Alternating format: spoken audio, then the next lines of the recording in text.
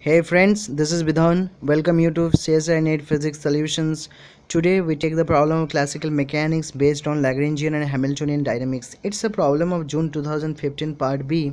It says if the Lagrangian of a dynamical system in two dimensions is given as this, where L is the symbol for Lagrangian, m is the mass of the particle, x dot is the velocity in x direction and y dot is the velocity in y direction. Here x dot and y dot together signify that this Lagrangian is two-dimensional. Then what is the Hamiltonian? Since the Lagrangian is two-dimensional here, so the Hamiltonian that we are going to get is also two-dimensional. And we have the formula for the two-dimensional Hamiltonian. What is that? The formula for two-dimensional Hamiltonian is H is equals to summation of pi qi dot minus L, where I goes from 1 to 2. Now this gives, expanding this summation, we have p1 q1 dot plus p2 q2 dot minus L.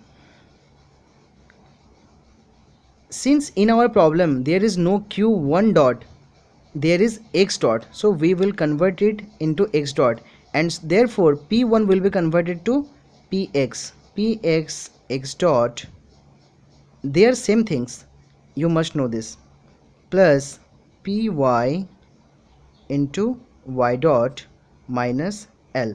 So these were standard notations and now we have converted them into notations those are required or those are as per our problem.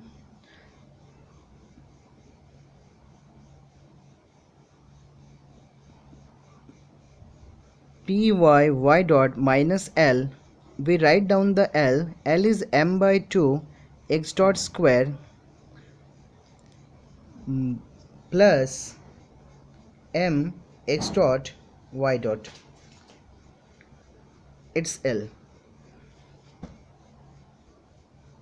Therefore we have px x dot plus py y dot minus m by 2 x dot square minus m x dot y dot. So this is the Hamiltonian. We got it. This is the answer. But this is not the answer because of the reason that Hamiltonian is always a function of position and momentum. If we write it in two dimension, then it is a function of position in two dimension x and y, and momentum px py. But here it is obvious that the Hamiltonian is a function of x dot also and y dot also. So these things are prohibited and not allowed for a Hamiltonian. So what we do, we find out the value of x dot and y dot and put the values here and here and here, here and here. That means we find out the values of x dot y dot in terms of xy px py and substitute the values at the places where we require. So how to find these values of x dot and y dot? So that is done by using a formula, that is P is equals to del L by del Q dot. Here since it is two-dimensional, so this formula will be used in a two-dimensional sense. That means separately we have to use px del L by del x dot and we will have to use py del L by del y dot because we are in search of x dot and y dot also. So finding this, we have del by del x dot, putting the value of L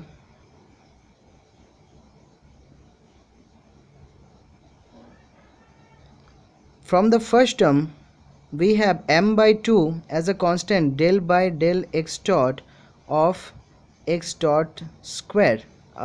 It's x dot, yeah, plus del m into y dot is constant del by del x dot with respect to x dot. Since y dot is a constant with respect to x dot, that is why this is a constant here and it goes outside. This gives us m by 2 into 2x dot plus m y dot. Here 2 cancel out,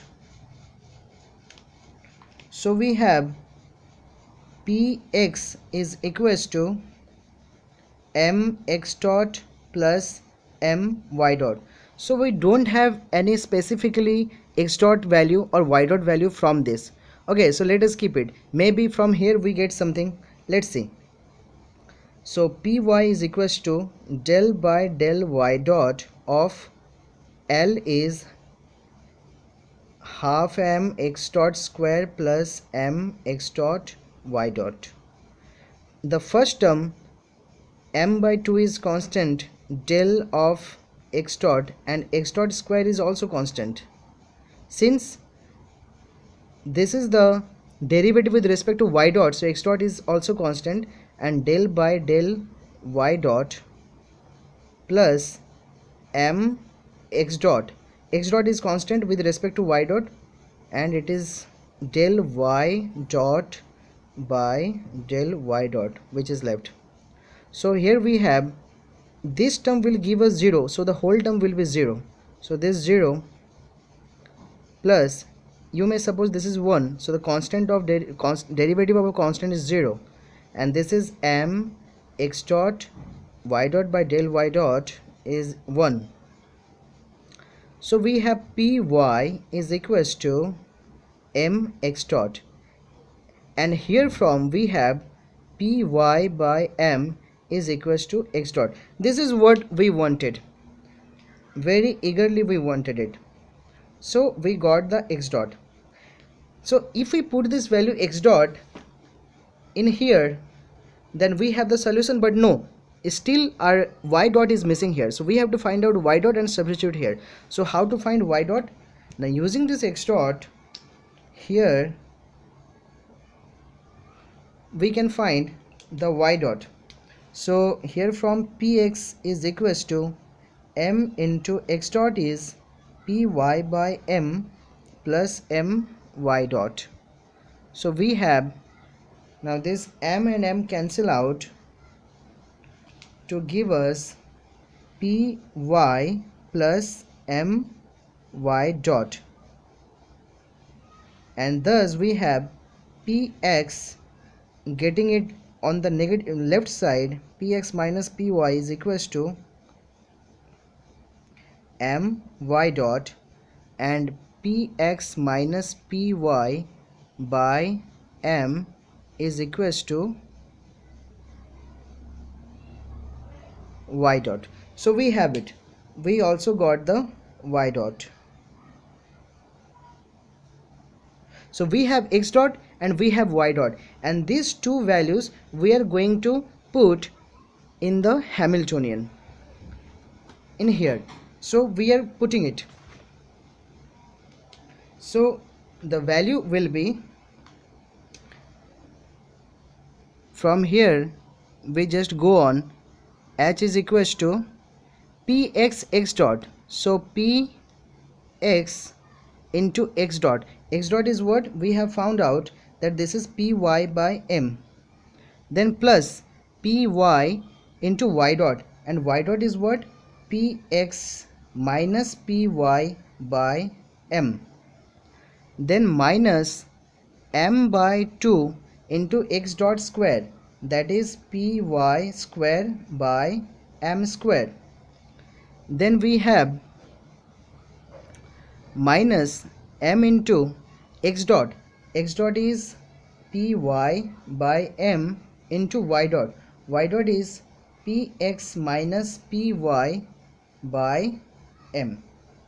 So we have all these terms. Now from here px py by m plus, we do one thing, py into have px by m minus py by m minus m by 2 py square by m square, and minus here 1m and 1m cut each other, and here we have m py by m, and we separate this as px by m minus py by m, and here also the m cut each other.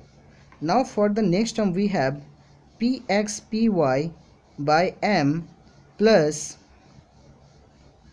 now multiply this and this, distribute it, so px py by m minus py square by m, and here it's minus py square by 2m, and it's here minus px py by m, and minus minus plus py square by m. Now you can see from here that px py plus by m, and here it is minus px py by m, they cancel each other, and also can see that minus py square by m and here plus py square by m, so these two terms cut each other. So what we have finally is px py by m minus this term, that is py square by 2m.